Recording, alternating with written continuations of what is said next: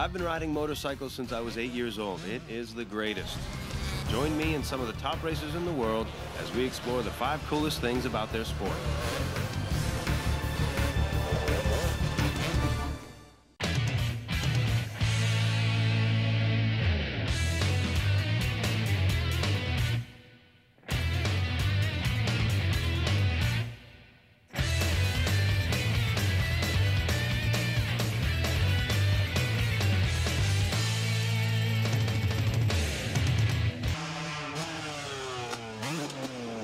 So the knack-knack, it's been copied. It's started a trend of freestyle motocross as it's known today.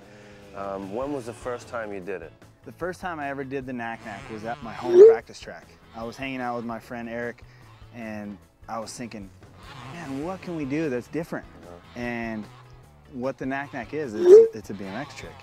And I kind of stole it and took it over to Supercross. And the first time I ever did it in competition was in Spain, at a Supercross in Spain.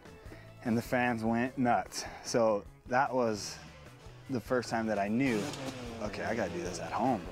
And I got a funny story about it. I was at Orlando Supercross in '94, and my dad was there with me, and he'd never seen it because he was working always when I was doing it at home. So he was at the Supercross, and the first time I did it, he fell off his seat because he thought I was flying off the bike. And he was so mad at me when he got back to the pits. He's like, what are you doing?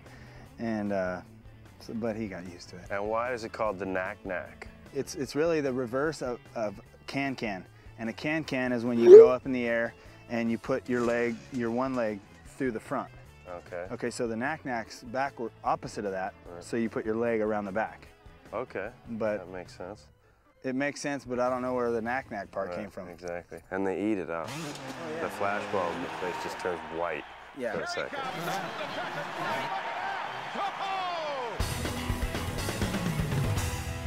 Number 2 would be jump in the triples. That's the biggest jump on the Supercross track where you get the most air. What's going on through you as you're coming out of a berm and you have an average of, what would you say the average? Out of a big U-turn berm and then the takeoff face is how far away? You usually have probably 40, 50 feet, which a lot of people think like 40, 50 feet, how are you gonna jump 60 or 70 feet, you know? And to me and to most of the riders, it's a lot easier to have a section before it or a turn because then you can nail it. If you have a straightaway before it, it becomes difficult because then it's really hard to judge. Wow.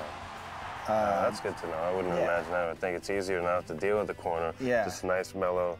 But if you imagine it and you come around a corner and you have a certain space where you're in second gear, you can go ahead and get on it because you're only going to jump about 60, 70 feet. So it helps with your timing. He's copying every move McGrath makes. So if McGrath goes to the lead, Huffman's going to be there too. Here comes Jeremy. Now I saw, I forget how long ago it was, I went to Supercross at Anaheim, and you got a bad start, and as you were making the pass for the lead, it was in the air, going over the triple. I forget who it was that you went by. Larry Ward. And did a knack-knack and looked back at him as you were making the pass for the lead, and that was the coolest thing I'd ever seen anyone do on a bike. Yeah. I remember that race. I think that was a '95 season, and I got a bad start that night, and I was coming through the pack, and at that time I had won 2 championships already, so I was dominating pretty good. Man, just killing him. And so I was confident, and I got a bad start, and I was coming up through the pack, and I got to the front, and I was passing Larry Ward, and I don't know what came over me because it was just like a natural reaction. I mean, after the race, I couldn't believe that I did that. I mean, doing a knack-knack passing for the lead on the 10th lap.